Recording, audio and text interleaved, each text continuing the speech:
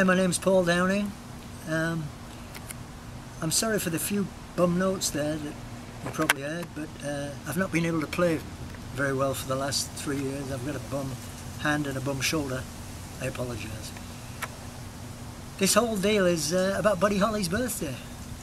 That'll be the day it totally changed my life. I got it as a birthday present in 1957, the single, on a 78 because they'd sold out the 45s. And subsequently I managed to get, you know, Old Boy and Peggy Sue, and even picked up the Chirping Crickets by the early part of 1958. Which brings us to the fact that he toured England. I'm from a town called Hull in Yorkshire, and he toured England in March of 1958. First time we got to see him actually move and play was on Sunday night at the London Palladium, which is our version of really the Ed Sullivan Show, if you will. And they're in full tuxes, and the guy drops on his knees in the middle of Peggy Sue and absolutely kills it. And I'm looking at his guitar and I'm going, what the hell is that? Because nobody really knew. I mean, you knew it was a guitar, but you'd never quite seen a guitar with gears on it, you know. Fender Stratocaster, right? But we didn't know it was a Fender Stratocaster.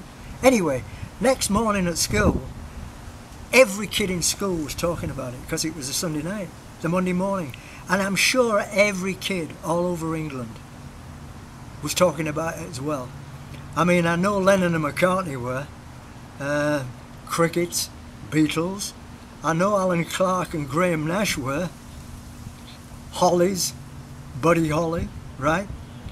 Anyway, he ends up coming to my hometown, Hull, in Yorkshire, on the 19th of March, and this is the bill from the show.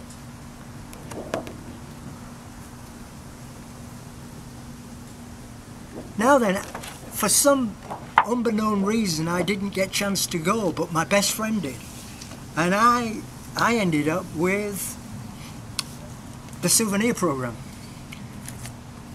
Buddy Holly and the Crickets. The original one, taped together. I've had since '58. The middle page is really, really cool. I mean, there's a whole thing on them, you know, coral. Just let me get to it. If I can open the middle page, yeah. Part 1 and Part 2. There it is, right there. You can see that, especially the one on the bottom, because they closed the show. But there were two shows. There was the early show and the late show. All right. Don't know which one my buddy went to. My buddy Rod, who's been my best friend since we were 8. But it says the great American recording stars, Buddy Holly and the Crickets. Items selected from. That'll be the day. Old Boy, Peggy Sue, Words of Love. Mailman, Every Day, Looking for Someone to Love. Rock Around with Ollie V, which was one of his early ones. Written by Sonny Curtis, of course. And of course, Not Fade Away, the first Rolling Stones hit in America. Okay? They stopped traffic in town. Nobody went home. The buses couldn't get round the cenotaph until he appeared on the balcony. By the early part of summer 1958, he had 4 singles in the British top 10 at the same time. You're either in the Buddy Holly camp or the Elvis camp. I happen to be in both camps because I kind of dug Elvis too. Who could not, right? All those great early Sun records. But Buddy he basically changed my life, along with Eddie Cochran and Gene Vincent, probably the 3. But Buddy Holly was the real deal.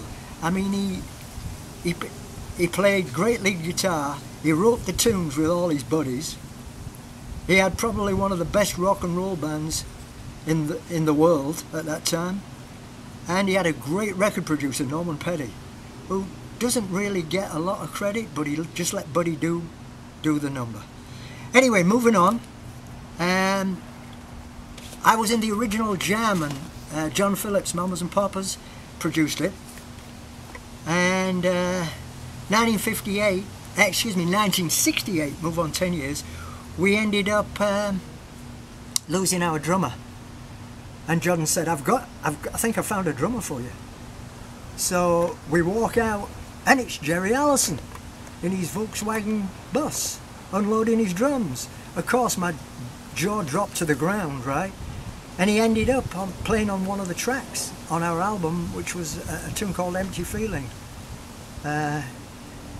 And Jerry, Red and I send our regards. It's been a long time. I hope you're still in there kicking, and all the best to the rest of the Crickets.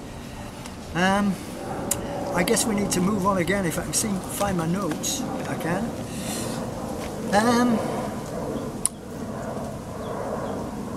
Sliding down the road. In 1994, I was touring with Herman's Hermits. Lek had just died, lead guitar player, and I was kind of called in to do it. And I got to stop off and meet Maria Lena. And subsequently I got together with Jerry Naylor and played with him for a while, played lead guitar. The guy who actually took Buddy Holly's place finally in the Crickets. He joined him in late '61. But the interesting thing about the Maria Lena thing is I had my picture taken with Buddy's J200, and that's me on the floor of Maria Lena's bedroom there with his J200. It's the guitar. Everybody thought it was a Gill, but it was this guitar that you used on all the Apartment tapes. Peggy Sue Got Married, Crying, Waiting, Hoping, What to Do, Learning the Game, That Makes It Tough, all that stuff that Jack Hansen added the backgrounds to afterwards. And then subsequently the Fireballs, who ended up backing Jerry and I when we went out and played. So it kind of was all in the family, and it was a wonderful thing. And Maria Lena, I haven't seen you for a long time, darling. I truly hope you're okay. Jerry Naylor up in Oregon. Hi Jerry, I hope you're fine. Crickets, I hope you're doing good. Tommy Allsop, I hope you're fine. It seems like a long time since all this went down. I think Phil Everly summed it up the best way, actually. They were on tour early on in England, the Everly Brothers, and a reporter asked him, he said, "Do you think the Rolling Stones are the best rock and roll band in the world?" And Phil paused for a minute and pulled his head up and he said, "Did you ever hear Buddy Holly and the Crickets?" It might have been a bit presumptuous, but I gotta tell you, it's not far off the mark. So I want to wish, I'm sure we'll all be thinking about him on the 7th. I want to wish him a happy birthday, happy 80th, Buddy. I love you, and I know there's a load of other people do too. God bless.